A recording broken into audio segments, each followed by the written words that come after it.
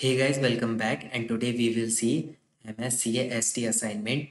Let X be a three-dimensional random vector with dispersion matrix, and there is a matrix given which is sigma is equal to, you can see.